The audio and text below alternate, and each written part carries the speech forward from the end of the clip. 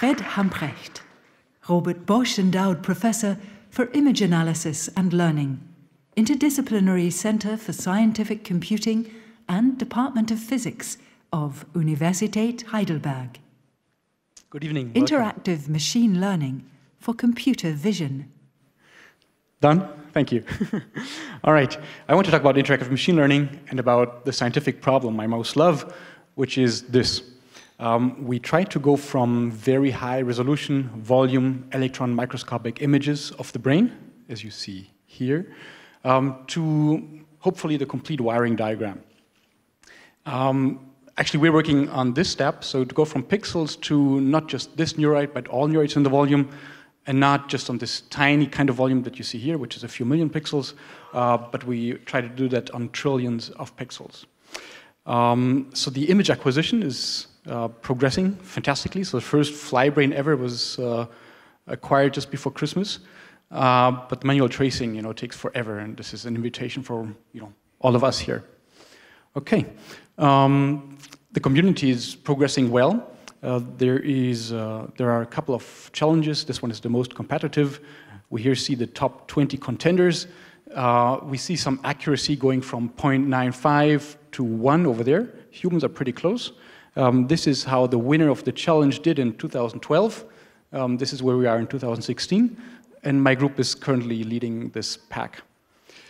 I'll show you the pipeline that accomplishes this, but before I do that, I want to talk about the interactive side of machine learning. So we're given data like this, and by the time I retire, I want to be able to just talk to my computer and maybe point with a finger and say, this is a membrane, this is a mitochondrion, this is a vesicle. For now, we have to use mouse input. It looks like this. So you define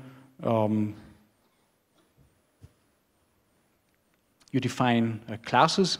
You give a little bit of input. This is even too small to see on the scale of the beamer here, and that produces the first prediction. And then you stare at it. You are unhappy with it. You give an additional annotation that improves things there, but messes things up elsewhere. So you give an additional annotation where things became worse, and you play ping pong until you're happy. And actually, this kind of result was obtained with just 5 or 6 annotations. And then you can introduce more classes and get a richer semantic segmentation. So you get the idea. All of this is just the first step of this pipeline, where we go from the raw pixels to a boundary probability map. Then we aggregate those pixels, of which we are sure that they belong to the same neuroid. So we obtain so-called superpixels, which allow us to extract more expressive features, and they're also a way of coarse-graining the problem. Then we set up a graph and solve a hard graph partitioning problem.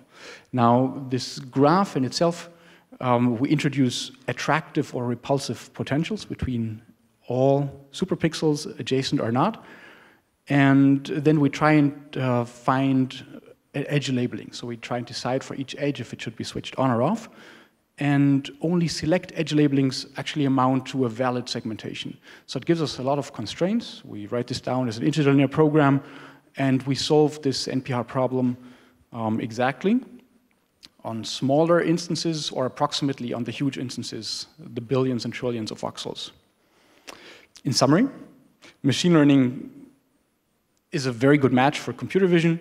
I like interactive machine learning because it gives us steeper learning curves, meaning we are able to obtain good predictions with fewer human input. We have an implementation that allows doing that on data bigger than RAM, and we're making it available open source on this website that you see. And here's my conjecture. So for now, these were facts, and now this is speculation. I think we may have the first fly connectome in less than 5 years. I think we may have the first mammalian connectome. It will be a really small mammal in less than 15 years, and that will be a first in the history of mankind. I want to thank the people who made this possible, and I want to extend happy birthday wishes to the Institute.